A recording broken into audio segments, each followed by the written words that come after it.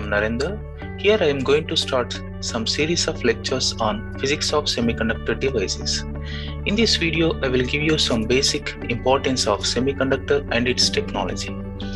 We often hear that we are living in information age. That means we are communicating each other via internet.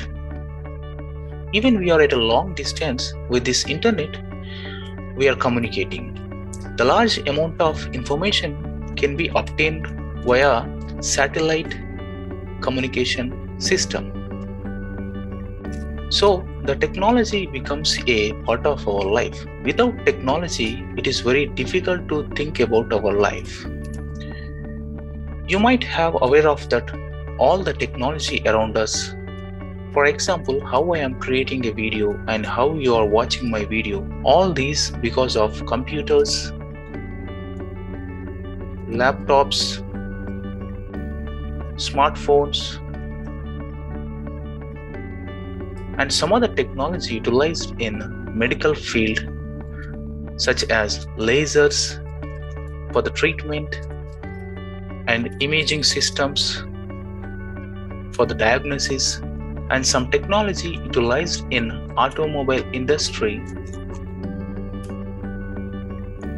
And nowadays everyone looking at electronic vehicles. So all the countries trying to reduce their dependency on petrol and diesel by creating these electronic vehicles, and some technology utilized in satellite communication system.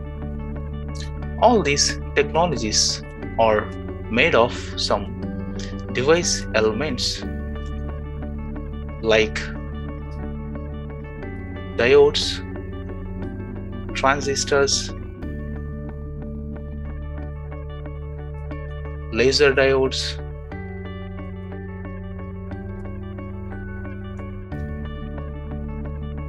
photodetectors, solar cells, light emitting diodes. All these device elements are made of semiconductors.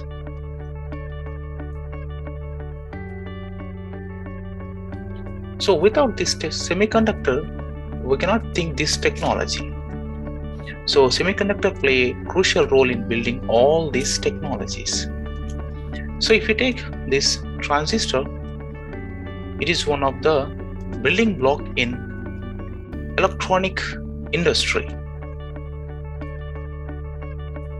When it was invented in 1947, it was revolutionized. The transistor, right? The transistor, it has a channel, there's a source, there is a drain. And the channel performance can be controlled by some other point called gate. So this is the beauty of this transistor,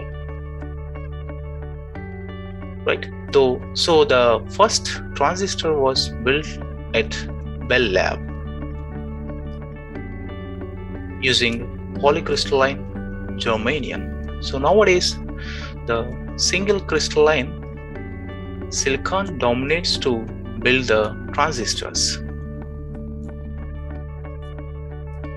right?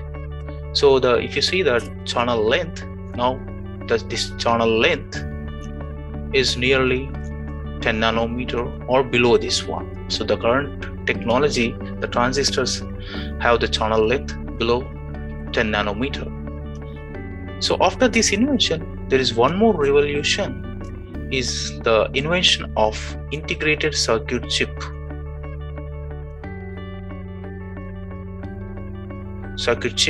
So it was invented in 1958.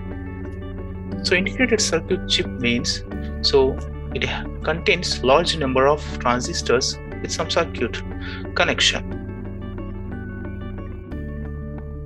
So the famous businessman come researcher Gordon Moore, he postulated a theory called Moore's law.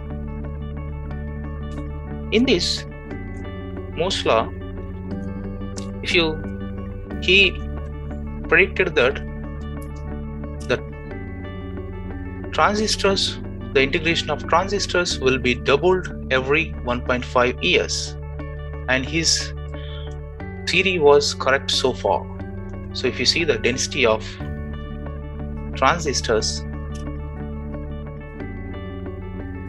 as a function of time, in 1970 the integrated circuit chip contains 4,000 transistors, nearly 4,000 transistors.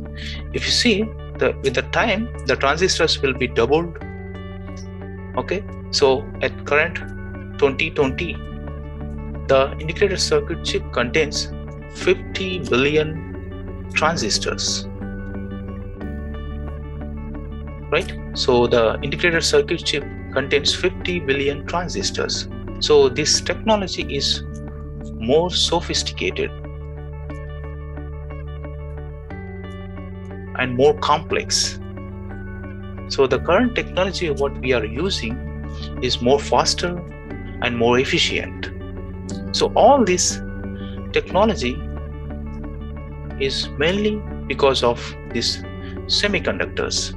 So what is the specialty of this semiconductor? So if I say semiconductors, one thing will strike in your mind, that is called conductivity, right? Conductivity. So this conductivity is intermediate between the conductors and the insulator. That I will discuss some other video in more details. So this conductivity, so the specialty is that is tunable, that can be amplified. So that is tunable, amplify, or modulate. So if you want a desired conductivity, you can build with these semiconductors. So that gives various device elements, transistors, diodes, some amplifiers. So the device element can be at on state or off state. So you can make it some kind of a logic gates, 0 or 1, with these semiconductor based devices, or it can amplify the signal. So if some signal is like this, so it can be amplified, or it can be rectified. It can be rectified. So with these semiconductor based devices, it can be possible to make some kind of a logic gates. It can be put in on state and off state, right? On state, or it can be amplified. The signal can be amplified with these semiconductor based devices, and it can be rectified. So this is the main important property of this semiconductor material. I hope this will give some basic understanding of semiconductor, and next time we will see with some other discussion on this semiconductor devices and technology. To see more videos like this, and please consider subscribing.